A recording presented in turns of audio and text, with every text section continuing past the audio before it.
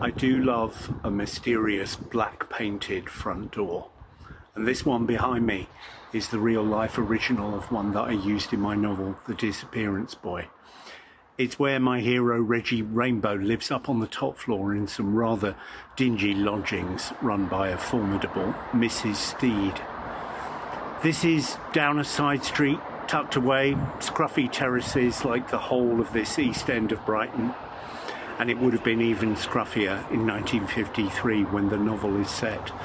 But the reason why I put Reggie here is, as scruffy as the street was, it had one extraordinary trick up its sleeve in keeping with a book that's all about magic. Let me show you.